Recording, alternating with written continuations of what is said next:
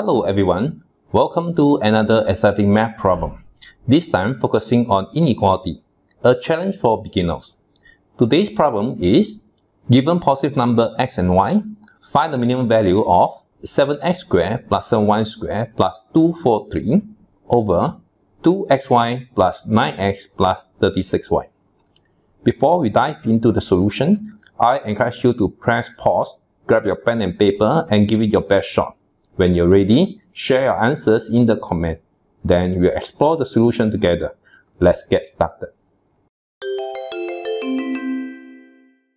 There are several methods to solve this problem, but some involve heavy calculation and may not be easy to understand or verify.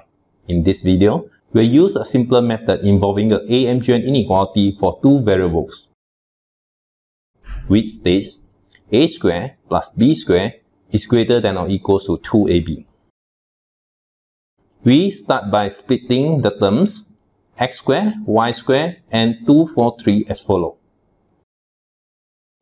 Ax squared plus 7 minus ax squared plus by squared plus 7 minus by squared plus c plus 243 minus c. We then combine terms of the same color as shown in this video.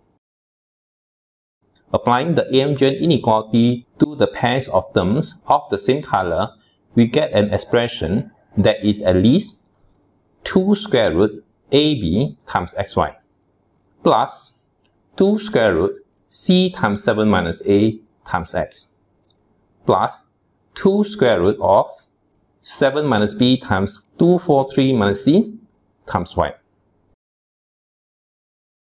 Next, we compare this expression with the denominator of the original fraction, 2xy plus 9x plus 36y. Our goal is to find the values of a, b, and c such that the ratios of the corresponding terms are equal.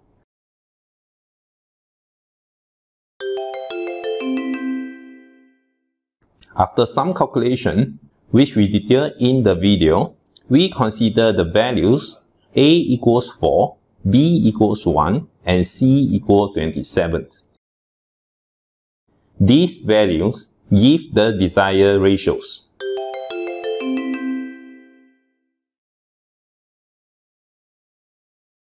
So now we go on to the presentation. We write 7x squared plus 7y squared plus 243 as 4x squared plus 3x squared plus y squared plus 6y squared plus 27 plus 216. We combine the terms 4x squared and y squared, 3x squared and 27, and lastly 6y squared and 216, and apply the AM-GM inequality. This expression is at least 2 times 2xy plus 9x plus 36y. Thus, the fraction in the problem is at least 2. However, to conclude that the minimum value of this fraction is 2, we need to check the equality case. Equality holds if and only if 4x squared equals to y squared, 3x squared equals to 27, and 6y squared equals 216. This gives us x equals to 3 and y equals to 6. Confirming that the minimum value of the fraction in this problem is indeed 2.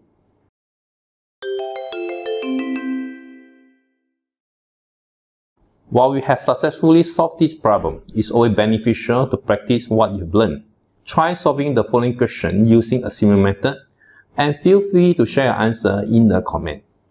That concludes today's lesson. I hope you enjoyed the video and stay tuned for more exciting mathematics challenge in the future.